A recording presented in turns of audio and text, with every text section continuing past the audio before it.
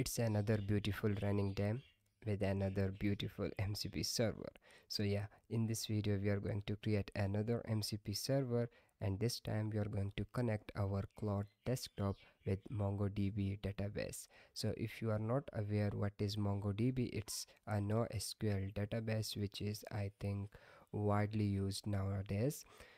Yesterday one of my client asked me to create an MCP server for their laptop store, and they are using MongoDB database. So I thought I should let you know how you can create your own MCP server for this database.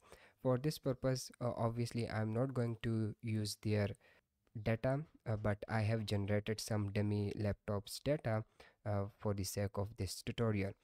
First of all, just go to the cloud.mongodb.com and create an account. It's completely free.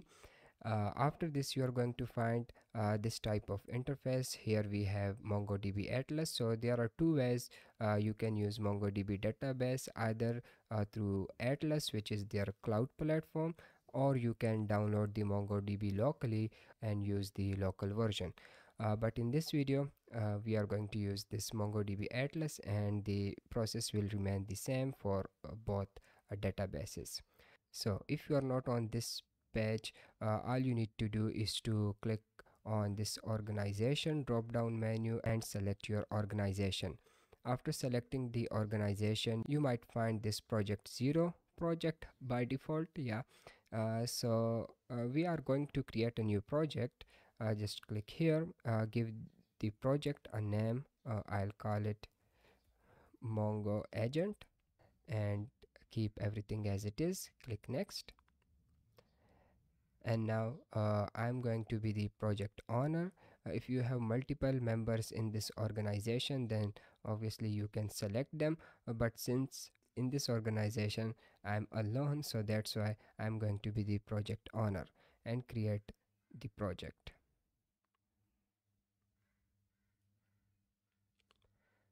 After creating the project in MongoDB, you need to set up the cluster. Don't worry, the process is quite simple.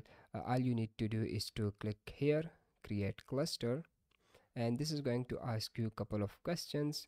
Just answer them. First of all, we are going to select the cluster type. Since it's a free tutorial, so we are going to select free. Then the name is going to be cluster 0. I'm going to use AWS provider, and the closest region to me is this Mumbai, and just click on this create deployment. This might take few seconds, so let's wait. After this is, I think, one of the most important step in this whole procedure, and the reason is that the MongoDB Atlas isn't going to reveal this password to you. So make sure to copy this password and save it in a secure place.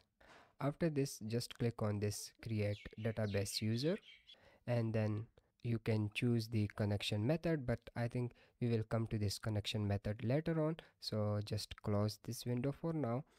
And if you go to the clusters,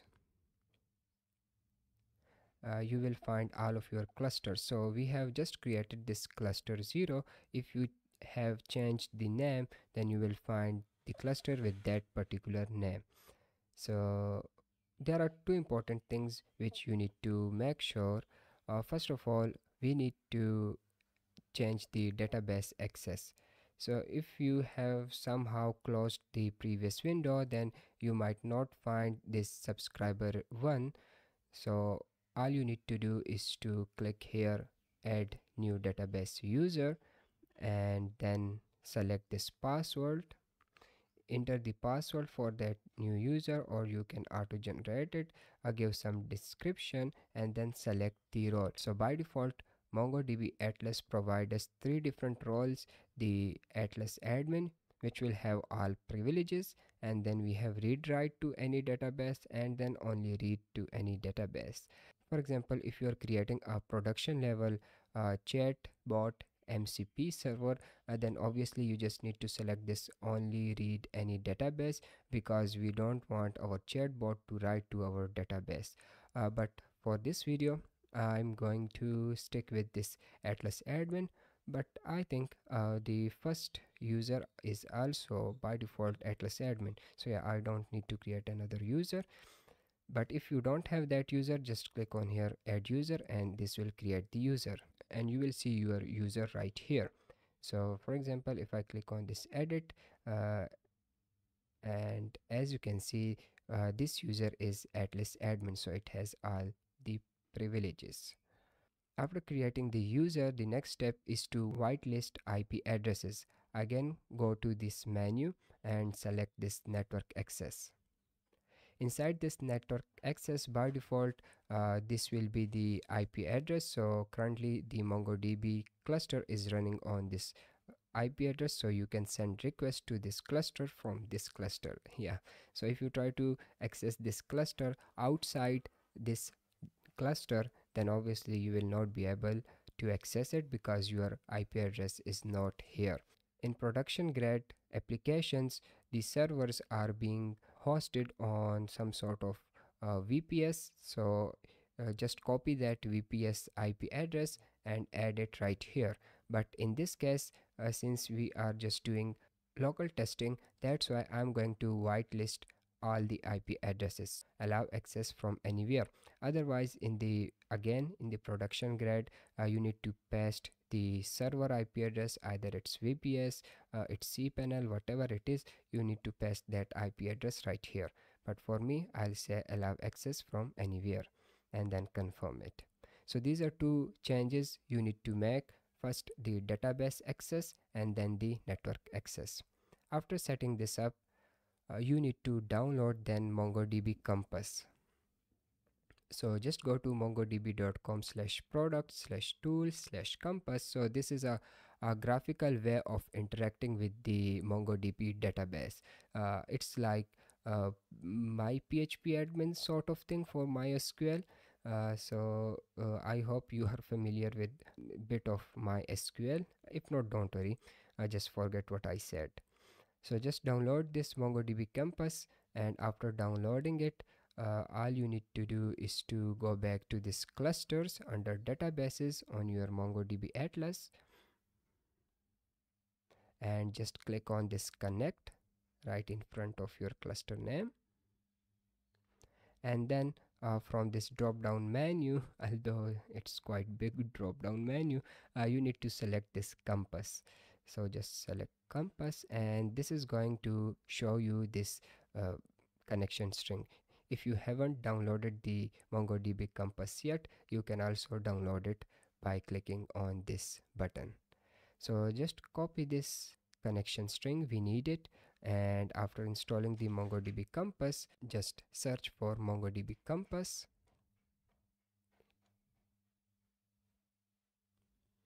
And I already have these two clusters, so now let's connect another cluster. You might find a blank connection list. Just click on this plus icon, remove this URI, paste the connection string which we have copied from the MongoDB Atlas, and now you need to replace this part with the password which you have provided to the user. So let's remove it and let's paste the password. After pasting the password, let's save and connect.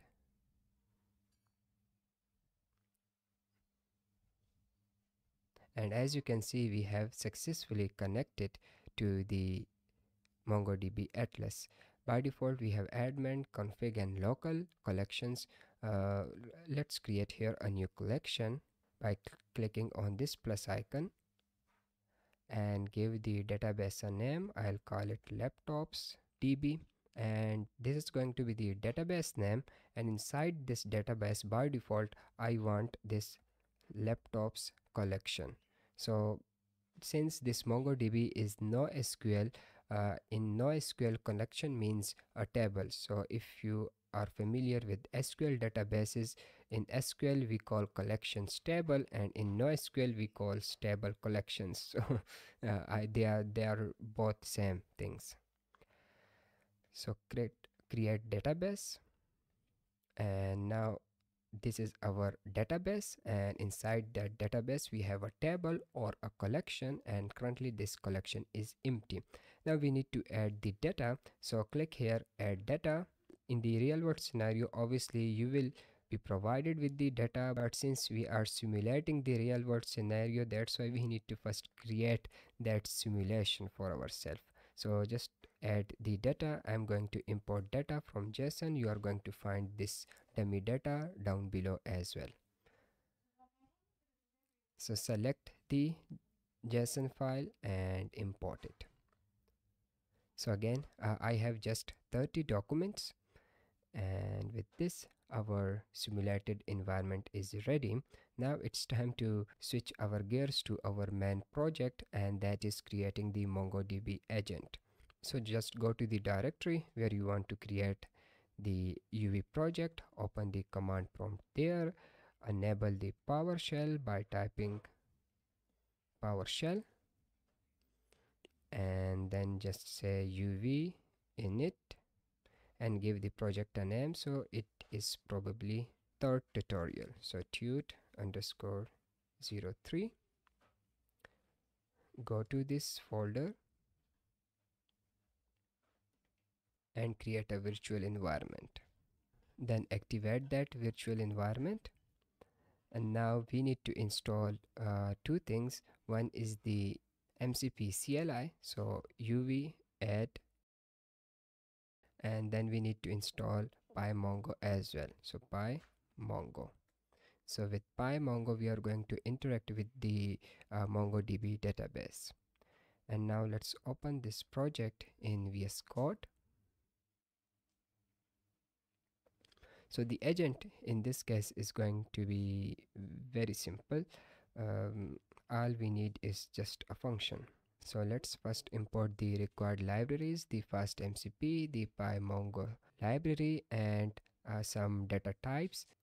After this, instantiate the fast MCP. I'll call it MongoDB Atlas agent, and the dependencies are PyMongo. Now it's time to create the tool, so let me write the code quickly, then I'll explain it.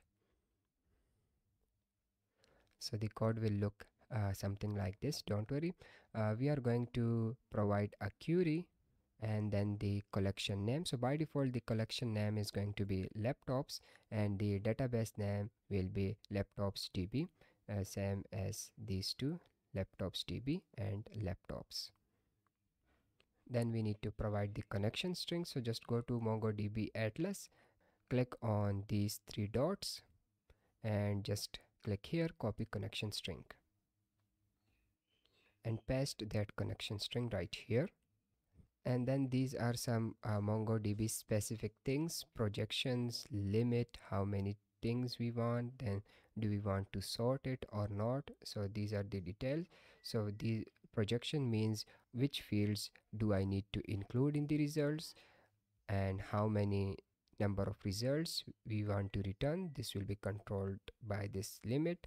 And then we have sort, so do we want to return the sorted result or not. Again, this is the documentation which Claude Desktop will see, and then this is going to return us the list of dictionaries, because the MongoDB database is going to give us data in JSON format, so it will be a list of JSON, and Python is going to interpret that JSON as dictionary. So dictionaries and JSON are analogous to each other. And then we also have some errors. It's important to let the cloud know about these errors as well. So first of all, we need to connect to our MongoDB database, just like we connected our MongoDB Compass to our MongoDB database. And then we need to access this particular database, which in this case is going to be laptopsdb, and inside this database we need to access the laptops collection, and then we need to execute this query along with the projection. So again, what does projection means? It's a fancy name of telling the MongoDB database which fields you need to return to me.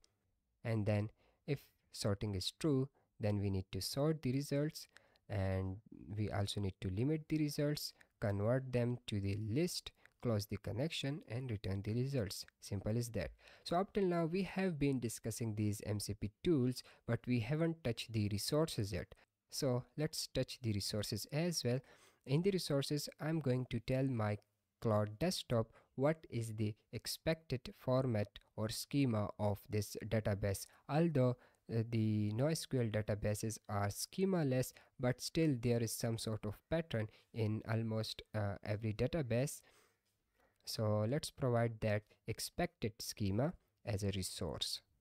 So the resource looks something like this. The one important thing which you need to keep in mind is this format. You need to follow this format while specifying the string in these double quotes of this resource function. So first of all, you need to tell the protocol, which in this case is going to be MongoDB. So again, this is just for sake of providing information to the cloud. Okay, so again, the protocol, it could be any name, but since we are dealing with MongoDB, so let's keep the protocol as MongoDB. And then we have colon followed by two forward slashes. Again, this format should be as it is, and then you need to provide the host. In this case, I have just skipped the host because I don't want to provide this long connection string, which is where it is, yeah, which is right here. And then I'm just providing some extra information regarding the database and the collection. And after this, we need another function which is going to just return the expected schema. So the expected schema is going to look something like this. We have brand, model, processor, RAM, storage, etc, etc. So I'm just returning this JSON from this resource, and this is what the resource does. After creating this, all we need to do is to install it. So just type here uv install man.py. It's not uv install, it's uv add. Sorry, I'm really enjoying the weather, so it's neither uv add nor uv install, it's mcp install. So our MongoDB Atlas agent have been added to Claude config. Now go to Claude Desktop. Make sure you have quitted this Claude Desktop from this icons tray, because it is not going to load that newly created server then. And now as you can see, we have 15 MCP, and let's see where is our execute. Yeah, so here we go, we got our execute MongoDB query function. And now if you click on this attached from MCP, you are going to see your resources.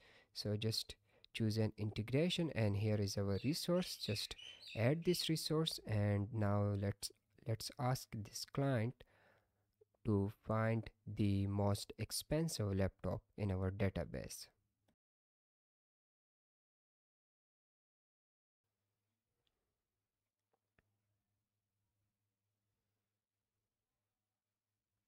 So allow for this chat. Okay, so we got an error. Let it try.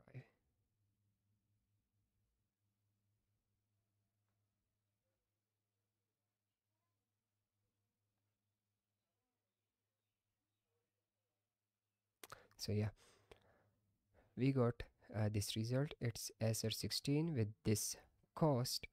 And now let's see whether it has generated the correct result or not. So just go to MongoDB Compass, and under this laptops collection, just click on this options button, and I'm going to sort by price -1, and then let's find it. And yeah, it is exactly the same laptop, Gigabyte and Acer 16. So this means our agent is working fine. I hope you have understood how you can create your little MongoDB agent through which you can communicate with your MongoDB database. And in the next video we are going to learn something new, and I'll see you there. Bye bye.